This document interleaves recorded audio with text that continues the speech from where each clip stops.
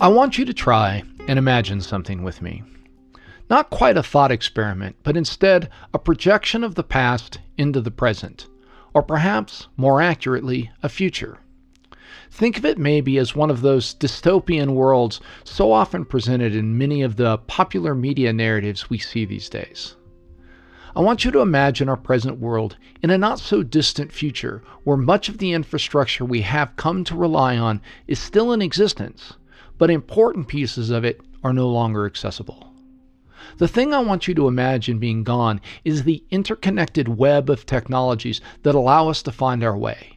Things like GPS and cell phone services with their ability to locate us in space. Imagine, too, that the servers that share information across the globe are gone as well, disconnected or destroyed by some failure or negligence. It's not a catastrophic event that has led to this loss of tools, but rather a long neglect in investments required to maintain it. Perhaps a defunding or de-emphasizing of education, maybe a loss of accumulated experience and knowledge required to run the systems necessary for those things to continue, or just maybe a plague or pandemic that has robbed society of many of those who might have been responsible for maintaining this electronic and digital infrastructure.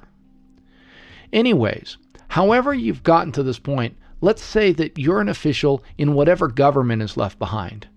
And let's ask the question, what's your job? Well, let's say, among other things, your job is to plan trips for important higher-level officials so that they can get from one place to another on a schedule so that they can meet with various local officials to do the business of governing. As part of your job, you have to make sure that you plan the trip and all of the things that have to happen and have to get from one place to another, to the next place, to another place, and so on. You have to arrange lodging and provisions for the traveling parties as well. And also you have to sort of think about who will meet who and when and where and all of the rest. In short, your job is to come up with what we might call an itinerary of travel for that public official. Now let's do one other thing in our imagining, one that might seem strange at first, but isn't so far out of the realm of possibility here in just a few years. Let's say that you actually don't have really detailed maps of all of the regions you or that official will be traveling through and to. I know this seems a little bit weird, but bear with me for a moment. As you will recall, in an earlier episode we discussed how much things had changed in terms of our knowledge of the space around us in just the last 100 or even 50 years. How it would have been common for someone just a few generations ago to be able to navigate across a significant distance by using the physical signs around them, whether those be in the sky or through known landmarks, in a way that most of us today are just incapable of. As we said in that episode, our ability to use the technology we have created to make these tasks easier and more reliable has advanced us tremendously in some ways, but it has also restricted and restrained us in others. In another reference to James Burke's thesis that we live in something of a technology trap. If that technology were to disappear, where would we be? It's not hard to imagine a time in the not-too-distant future where paper maps are anachronisms that hang on the walls of a few homes or are found in the collections of those libraries or museums that are left, but by and large are lost to many. Perhaps this is a bit of a stretch, but I hope you'll play along with me just for the purposes of this exercise. Now, if all of this were the case, how would you plan your trip? Well, you might recognize that the big roads that connect the important places are more durable than the surprisingly fragile information infrastructure we so rely on presently. Interstate and national highway systems are generally built to last, especially if there's any sort of an effort to maintain them at even the most basic level. As one can imagine then, building an itinerary by thinking about how one would travel along these roads, at least at first, and then on more secondary paths, late state and local highways, might be a good way to go. And while the physical distance that needed to be traversed might be somewhat important when planning the trip, what might be more paramount would be the times of travel that would depend both on road conditions and the means of transportation. Now, if you're still with me in this exercise, perhaps you can take a moment to imagine that for wherever you live. Think about where you live and trying to get somewhere. You don't have maps, but you do have some knowledge of the local road system. For me, when I lived in Georgia, the small town that I taught in was some 17 miles from a major multi-lane interstate highway. While the secondary roads were certainly passable, they were not as well maintained and thus more prone to deterioration than I-75 that connected Atlanta and Macon. You had to travel more slowly on those roads, and congestion and breakdowns would probably be more likely to lead to delays. On average, you might only be able to travel some 50 miles in an hour as opposed to the distances as opposed to the distances one might be able to cover on the interstate, something like 75 or even 80 or more miles an hour, depending on the traffic. Here in Arizona, that secondary road network is even more sparse and less well maintained, covering an even larger area. In many places on that secondary road network, speeds above 30 miles an hour are to be considered reckless for most vehicles, and there are places some vehicles would not be able to go at all. Though, by and large, you have to sort of recognize that those spaces are probably pretty sparsely populated. So, lacking maps and GPS, your job is to put together a schedule of travel. What would you do? How would you plan the trip and all that goes with it?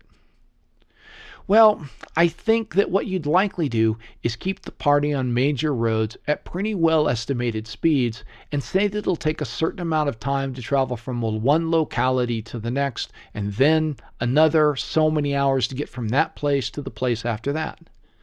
Junctions and turns would be noted with estimated times of arrival, and the schedule would probably be built conservatively so as to allow for mishaps that will inevitably arise from time to time. These estimates would be based on experience. How long does it usually take for someone to travel between points A and B? How about point B and C, and so on? You take into account the means of travel. That is the party fairly small and limited to just a couple of vehicles, or is this a large excursion with many larger vehicles carrying a myriad of supplies? The scale of the logistics would play an important role in the plan. And once you've done this, a somewhat laborious task if the trip is across a long distance, you'd probably make sure that you kept a copy or two of the itinerary in case you needed to do the whole thing again. You could also imagine that over time, if the society didn't regain its former technological attainment, these itineraries would get collected as official documents and published together in some fashion for other planners like yourself to use. Moreover, they'd be given to those whose job it was to oversee the trip itself as a set of directions, but also as much more than that as well. This may all seem a bit far-fetched to you now, but the truth is that for much of human history, when what maps there were either very local or astonishingly global in nature, this is how travel was often planned. Here in the United States, such itineraries were common for circuit judges that served rural areas, a tradition taken from early British practice. Long into the modern age in Europe, nobility would announce their itineraries in just such a fashion, a practice that dated back into the medieval period. Depending on the level of nobility involved, these itineraries could be enormous in scope. Even the Romans, with their grand road network, only occasionally produced rough maps of that sort of interconnected web of bigger and smaller arteries, relying instead on written descriptions of what the travel times would be between various cities, imperial stations, and physical landmarks. What's so surprising in the case of the Roman Empire, I think, at least to our modern sensibilities, is that these descriptions were rarely improved upon or replaced with graphical representations, even when such advances were well within the technological capabilities of the empire's engineers and bureaucrats. Why is that, and what were the consequences of this neglect? In this episode of the Scientific Odyssey, we'll attempt to understand the modes of cartography and geography in the late Roman Empire and beyond, the period often referred to by historians as late antiquity, and we'll see if there are any lessons that might be gleaned for us today. Hello, and welcome to the Scientific Odyssey.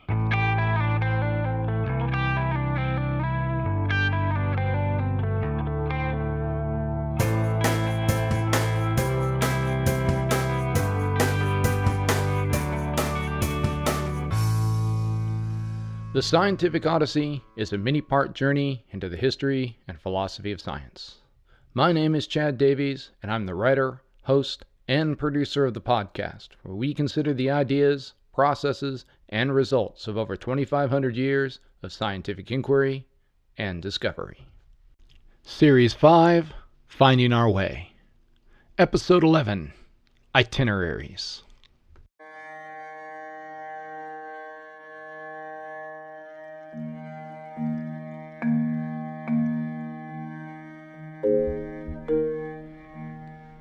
In our last two episodes of this series, we've discussed the Roman practice of the practical aspects of cartography, road building, or more broadly, infrastructure construction and maintenance, and land surveying, and all of this fit well within the Latin mindset of a well-ordered and well-administrated empire. Beginning with Augustus and continuing with a number of his successors, the bureaucracy that ran the day-to-day workings of the various administrative districts made sure that these activities continued up through the crisis of the 3rd century. In fact, one might say that during that extended period of internecine conflict and fragmentation, the only thing that might be thought of as sort of holding whatever the empire was together was this durable infrastructure and the bureaucracy that managed it. Unfortunately, as we know, these monuments to the unique quality of the Roman genius could not overcome the factors that would lead to the Western Empire's decline and dissolution, but that certainly is a story for another podcast and another time. As formal road networks were being created during the time of Augustus, the first emperor did what a lot of smart rulers do. He created a bureaucracy tasked with administrating them and then also in maximizing their functionality. Called the Cursus Publicus, this organization was responsible for seeing to the transportation of officials, the carrying of mail, and the facilitating of other imperial business that needed to use that growing road network. This administration was probably responsible for creating the first itineraries between places. These written route guides, used with portable sundials, would allow the traveler to navigate through the road network with relatively high efficiency. The earliest versions of these that we have come from a rather unlikely source, known as the Vicarello goblets or cups. Rediscovered in 1852, the 4 silver cups are thought to date to the late 1st century CE. The cups are cylindrical, resembling in shape Roman milestone markers, and they're about 4 inches or 10 centimeters tall.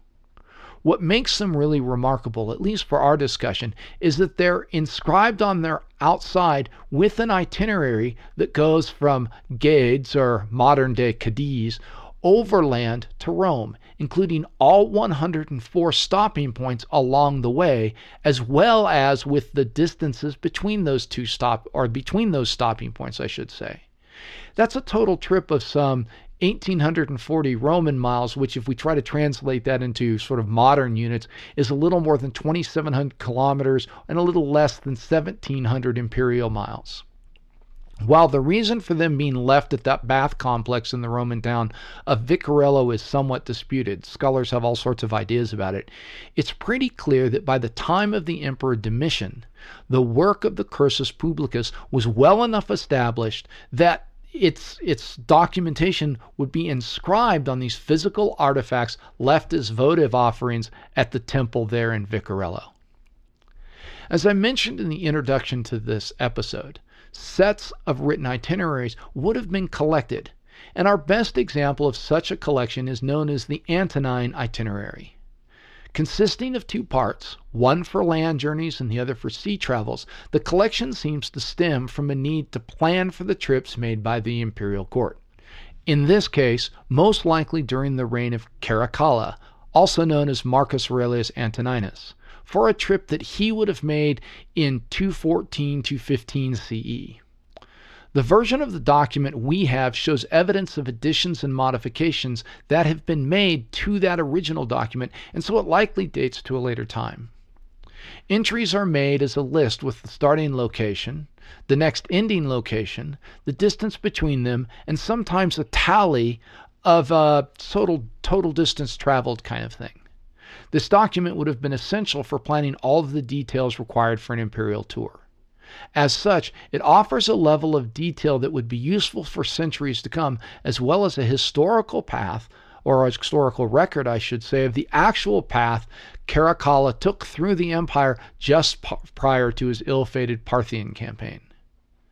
Perhaps unsurprisingly, given the chaos that would follow the end of the Severan dynasty that Caracalla was a part of, the next important written itinerary we have dates to late in the 4th century. Known as the Bordeaux itinerary, after the importance placed in the text on the pilgrimage route from that titular city to Jerusalem, the document is really an interesting sort of recognition of what's changing in the empire. It's written sometime around 330 CE, after Christianity had become an officially recognized religion with the empire. And as such, the document reflects the growing desire by those citizens flocking to the faith to travel to various holy sites associated with Christianity. Hence, what we see here is really a cool shift from just pure bureaucratic purposes for these itineraries to cultural purposes as well. The purposes of the maps, or at least the itineraries, has changed. Contemporary with this Bordeaux document, we have a number of maritime itineraries. Given the commonality of sea travel within an empire encompassing the Mediterranean Sea, such documents are to be expected and are known in greater numbers. It is almost certain that any port of suitable size would likely have had one or more cartographers making and selling these documents to mariners from many other places. The level of detail in several of these documents is extensive, and while some only cover local regions, there are those that span expanses that cover much of the North African coast. Before we leave this subject of written itineraries, let's pause for just a moment to consider how important these would have been in an empire that spanned thousands of miles east and west and thousands of miles north and south.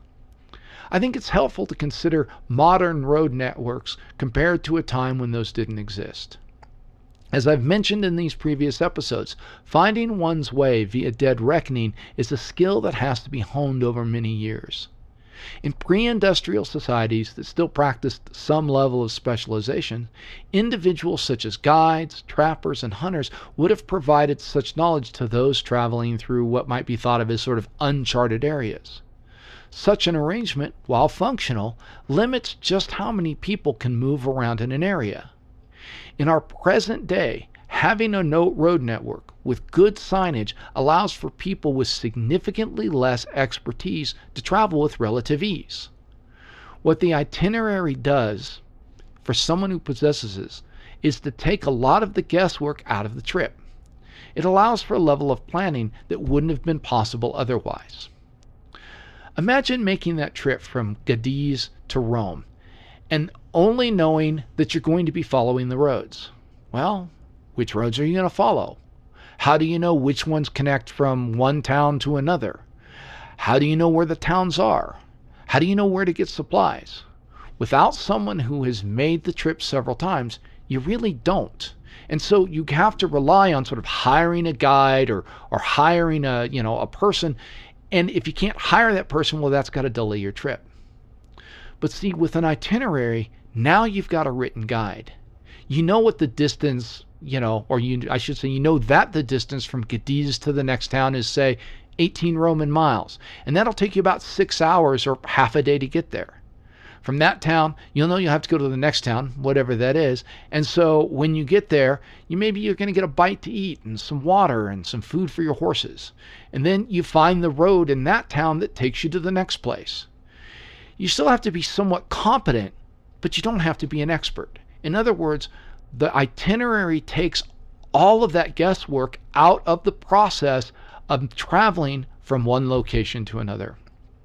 As a modern example, let's say I wanted to return from Flagstaff back to Atlanta.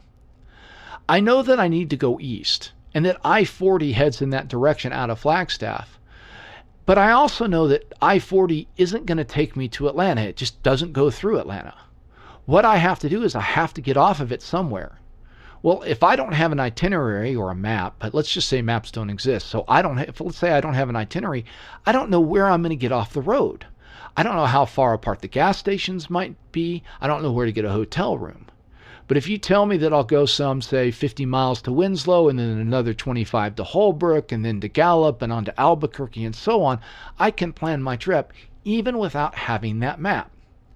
It's not as good as a map, of course, or, it's certainly not as good as a map and itinerary together. And by the way, for those of you who used to use MapQuest back in the day to print out directions, you know what I mean when I talk about having both a map and an itinerary. But boy, having that itinerary is just a huge improvement on trying to just dead reckon my way across the country by sun and sky. And it seems like such a small improvement, doesn't it? It's just a list of places and distance. But all of a sudden, the entirety of the empire is opened up to an entirely new group of people. And so the cost of doing business is reduced substantially by not having to hire one of a limited number of experts. Business can happen at the speed that business needs to happen, rather than at the speed of where some guide or another, whether they happen to be in the town and available for hire or not. So often, I think, civilizational leaps are predicated on just such incremental improvements.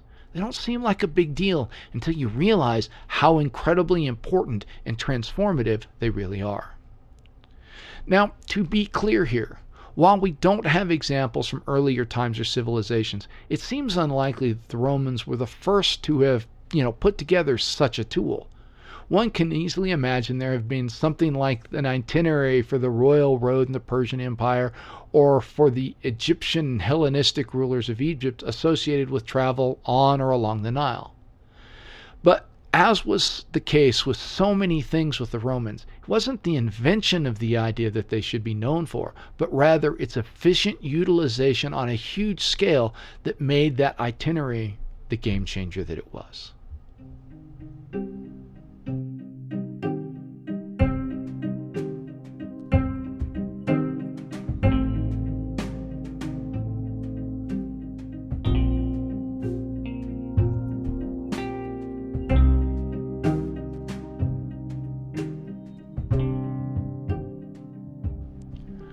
One thing I think that strikes the modern mind as odd about this was that the written itinerary was seemingly favored over a graphical one.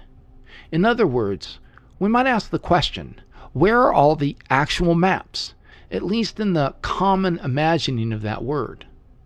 Today, we're conditioned to work with the graphical representations of space as a matter of course, whether these be road maps, weather maps, or maps of political boundaries and divisions. But such artifacts are only rarely seen from the Roman period.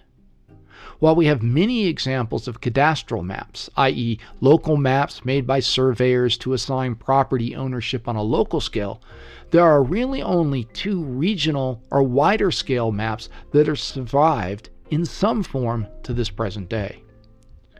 One of these is known as the Putinger tables or Putinger maps.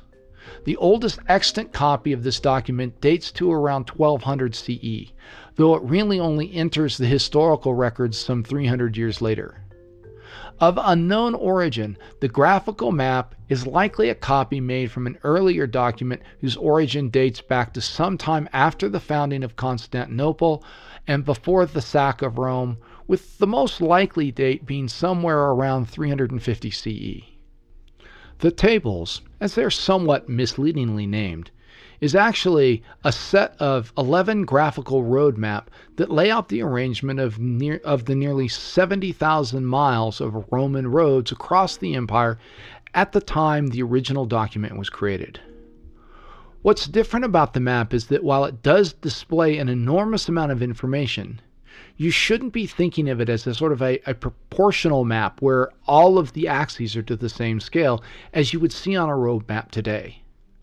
Owing to the limitations of writing materials, i.e. papyrus and parchment, and the storage of those materials, the map should be thought of as more of a scroll with the limited north-south extent, at least as compared to a much larger or more stretched out east and west one. Hence, the map scale along the two axes aren't really the same. Instead, what you should be thinking of is that the vertical axis is squashed to get all of the empire in on one height of the scroll sheet, while the horizontal axis is allowed to play out much more fully.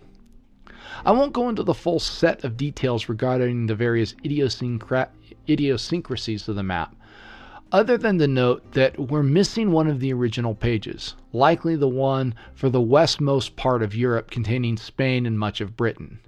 And to note that whatever the original document was that the tables were copied from likely incorporated even earlier materials, as the tables show cities that were buried by the eruption of Vesuvius in 79 CE, while also having Constantinople. By modern standards, the map seems very odd, but at the time of its creation, it would have been a huge accomplishment, as it would have removed much of the drudgery out of the process of trip planning. If you're walking at 3 miles an hour across 100 or even thousands of miles of distance, you're not really all that concerned about whether the map accurately represents the shape of the empire or the world. That's a concern for philosophers and scholars. What you need to know is where the way stations are and where you're going to take turns at junctions to get from where you're at to where you're going. Yes, having an easy to look at scale representation of the distance would be nice so that you could sort of see that correct north-south extent along with the east-west extent. But since the distances from one point to another were written on the map, you could trade that for a map that was more portable and easier to store and preserve. What you would do is you would take this scroll, in a sense, you would roll it up and you would put it in a specific type of scroll case that would protect it and allow it to be transported much more safely than if, say, you had a map that you had to fold out in a very large space. It may well be that more correct scale maps were made that would require a good bit more assembly or laying out, but, that's not something that we have. The fact that no indication of these survived the narrow neck of the hourglass seems to be a testament either to the facility of such maps or to their lack of creation. One other notable feature of the Putinger tables is the use of unique symbols to represent different types of landmarks. Important imperial cities such as Rome, Constantinople, and Antioch are designated differently than places such as Alexandria or in Athens. Way stations are represented with a different type of symbol than, say, an imperial villa. Places aren't merely just dots on a map, but graphical representations intended to give the user a better understanding of the journey ahead. In a modern illustration of such a technique, my wife and I recently purchased a set of glass tumblers that illustrate a given geographical location, say a state we lived in or a place that we visited. On the glass is a map of the major landmarks, sites of historical or cultural interest, and major cities. And these are represented in roughly accurate geographical representation or relationship to each other, though in usually stylized form. But for each of us, the artistic rendering is evocative enough to bring back memories of our various wanderings and experiences, and they would give us a sense of how to return to those locations should we wish to. I wonder if, for those who might have traveled the roads of the empire often, things like the Putinger map might have served a similar purpose. A second similar but smaller graphical map is known as the Dura Europa shield covering. Often, the shields of Roman legionnaires would be covered with parchment for decorative purposes, and in this case, the parchment has a map drawn on it. The map was discovered at the border town of Dura Europos on the eastern bank of the Euphrates River in 1923, and it seems to be a map made by a soldier documenting the stages of his unit's trip around the Black Sea on their way to the outpost the shield was discovered at. It is very likely that the places mentioned on this parchment are stages of a march of the cohorts 20 Palmyrinorum in or around 230 CE. What this illustrates, I think, is the depth to which cartographic thinking has made its way into the wider Mediterranean world. We don't know anything about the circumstances of the making of the shield cover, of course, but the fact that it was probably created by a soldier as opposed to an officer tells us that the knowledge needed to create such a thing was pretty accessible and not thought to be merely the curiosity of a scholar or the privilege of the rich and powerful. Granted, the needs of a military unit to have access to geographic and cartographic information would likely have made things like maps more commonplace. In fact, one military manual ascribed to one Vegetius states, quote, "In the first place, a commander should have itineraries of all the war zones very fully written out, so that he may thoroughly acquaint himself with the intervening terrain, as regards not only to the distance, but standard of roads, and may study reliable descriptions of shortcuts, deviations, mountains, and rivers." In fact, we are assured that the more careful commanders had, for provinces in which there was an emergency, itineraries that were not merely annotated, but even drawn out in color, so that the commander who was setting out could choose his route not only with a mental map, but with an entire constructed map to examine. End quote. Nevertheless, the map being found as the covering for a common soldier's shield tells us that for the people of the Roman Empire, maps and other graphical representations of space and place were woven into their everyday lives that exceeded that of the previous empires of the region around that Middle Sea. This is attested to in the coinage issued, the artwork enshrined in homes and public buildings, and in the writings of various scholarly, philosophical, and literary figures, insomuch as we have them. The Romans, in this sense, were almost certainly a cartographically literate people, at least by the point of the Middle Imperial period. This, I think, is one of the really foundational things about what makes Roman culture so, well, Roman. While I'm sure that for a majority of the population at the time, the world in which they lived consisted of little more than a circular area of about 20 or 30 kilometers in diameter, there were enough people who saw a wider world in which they lived represented in some sort of map form. Whether they were merchants, soldiers, immigrants, or aristocracy, there was enough of the population that saw the empire writ large, often in cartographic forms, that it really permeated how they thought of the world in which they lived.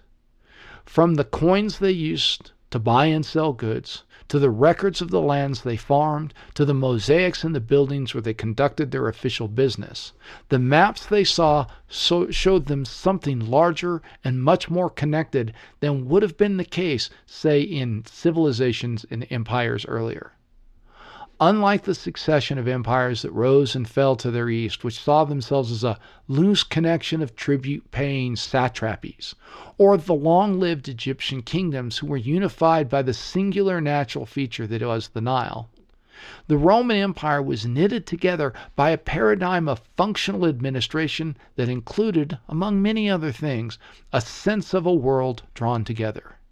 And without question, even if the artifacts can sometimes be sparse in their witnessing to the fact, maps were a big part of this.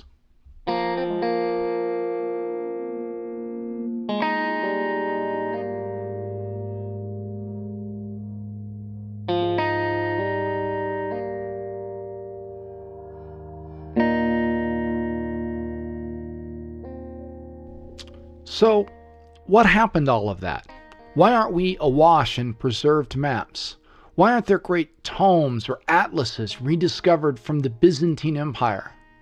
Why is the enduring symbol of this culture the road network as opposed to a great library of geographic and cartographic information? Well, the answer to some of these questions are, of course, the subject of other and much more learned podcasts than this humble offering, but let's see what we can say. First, we have to note that there is, without question, a drop-off of cartographic knowledge once you reach the period of the late Empire and into that Byzantine period. The documents we have from that period of time in the late Empire are usually copies or compilations of earlier works, and often they're filled with errors or inaccuracies that have crept in through the process of being copied by those who had no real subject knowledge, and then, put into the public sphere by those with little or no expertise in the subject matter.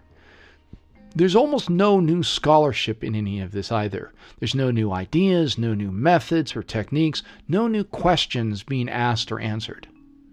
While Alexandria would continue to function for a time as the intellectual center of the Eastern Roman Empire, as that empire transitioned to what we usually call the Byzantine Empire, the creative energy that had once so animated the study of geography and cartography from that place was all but gone.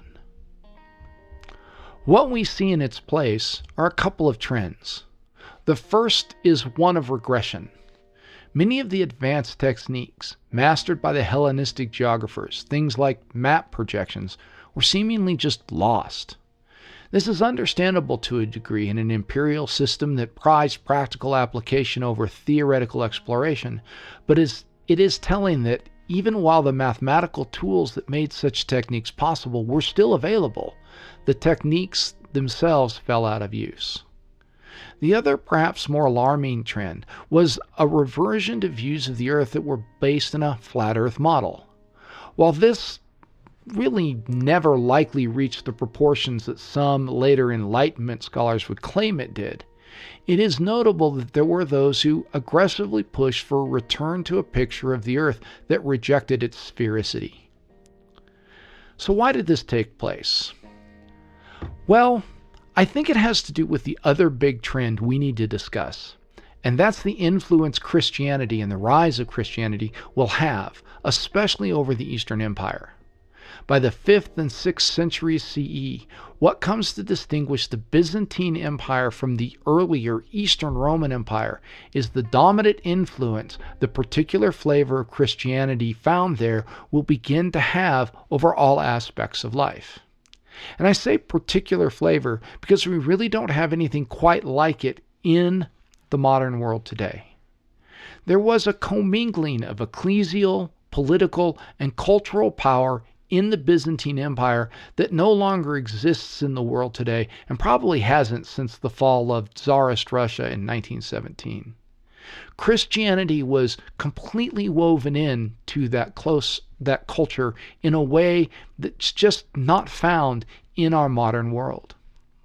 So, to tie up the loose end, the scriptures, especially the Hebrew Testament, was derived from a worldview that predated any of the later Hellenistic geography, and so it was grounded deeply in a picture of the world that was Mesopotamian, as described in an earlier episode, one where the earth is seen as a disk surrounded by an ocean with a river down the middle.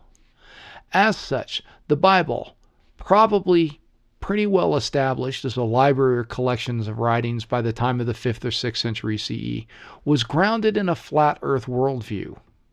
Pun intended.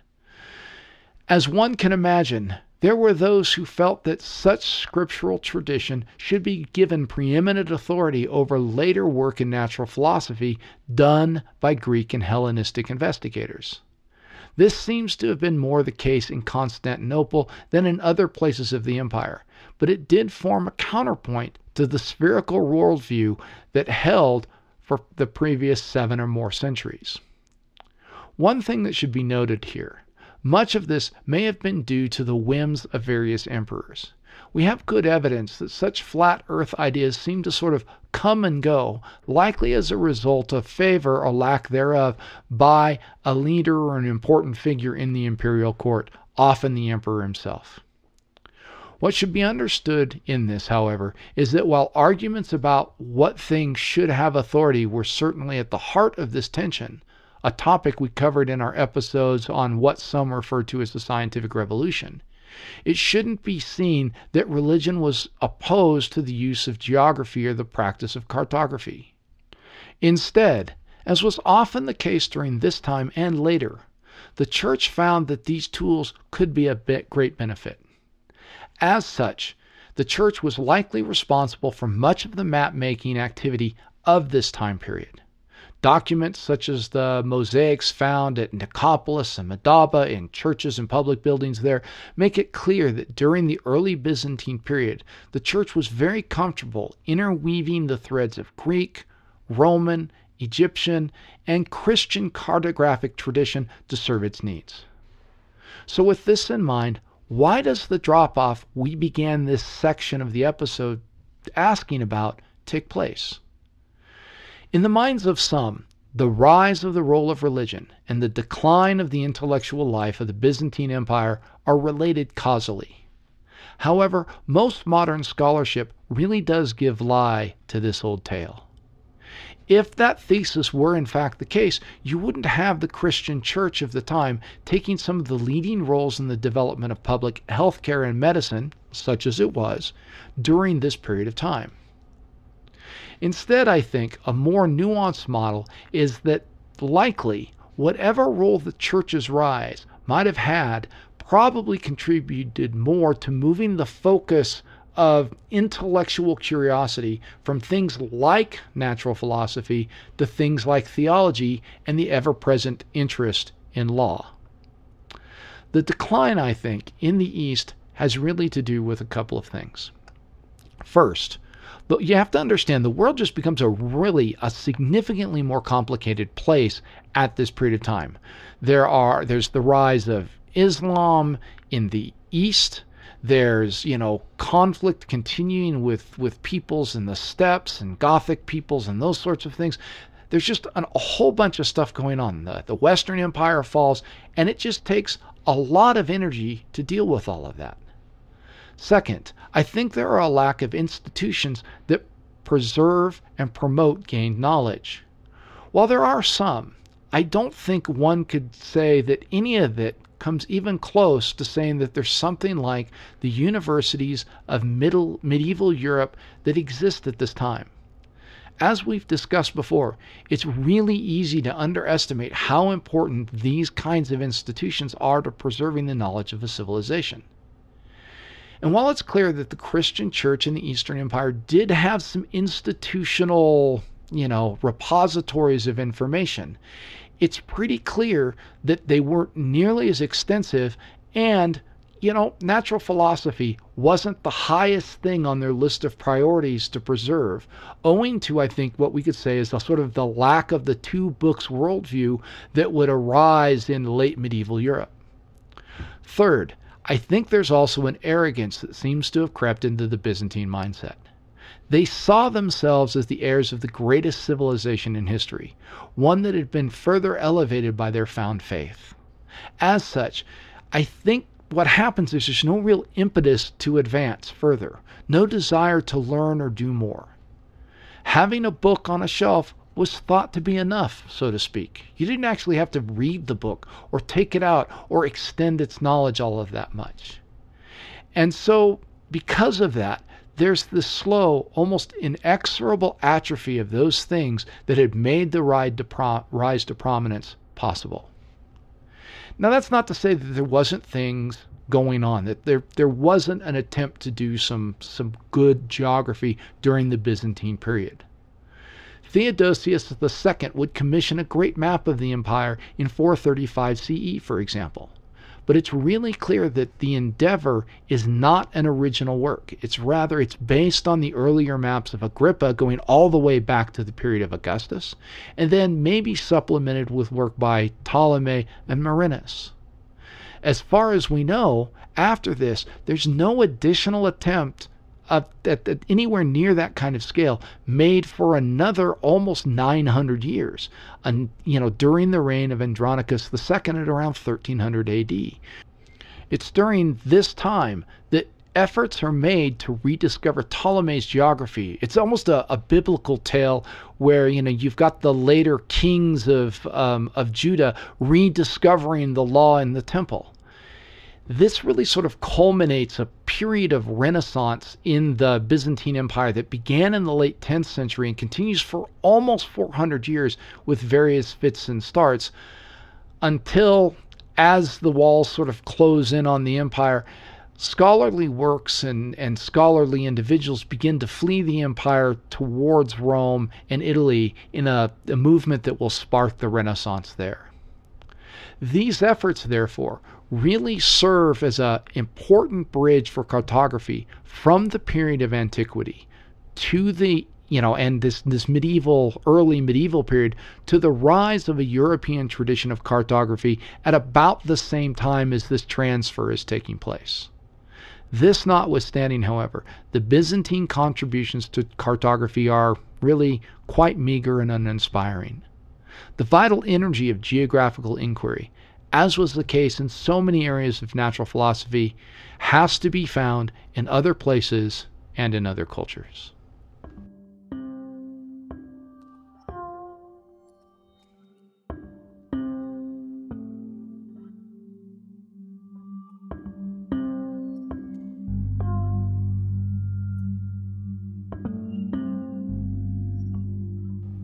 As we wrap up this episode, we're going to leave the world of the Mediterranean and of Europe behind probably for a good little while.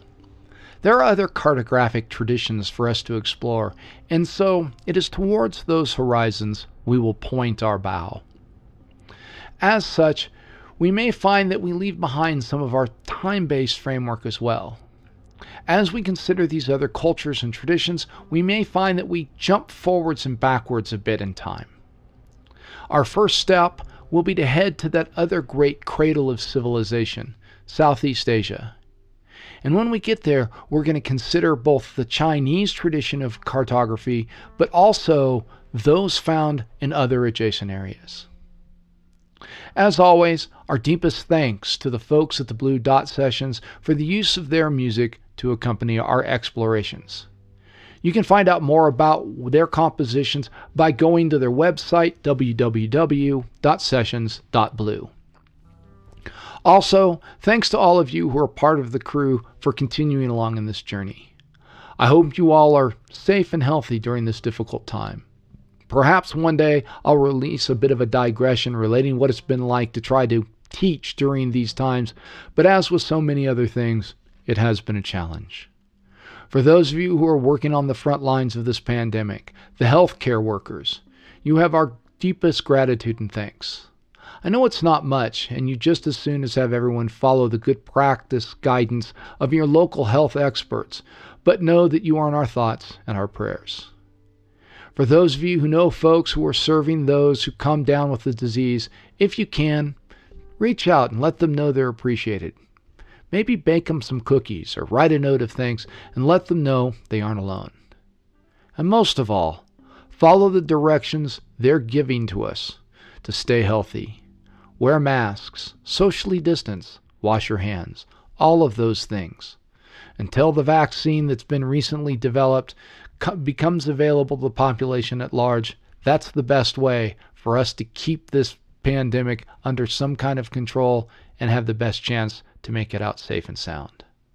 The burden is great for these folks. Let's not add to it by being selfish, and in doing so, I think we can navigate through this narrow place. Due to the incredible work of researchers around the globe, that great technology against this disease, a vaccine, is nearly upon us. Hang on as best you can for just a little while longer, and soon we'll be in less harrowing circumstances, and we'll be able to return to whatever parts of our previous lives we wish to take back up. Until next time, full sails on your journey.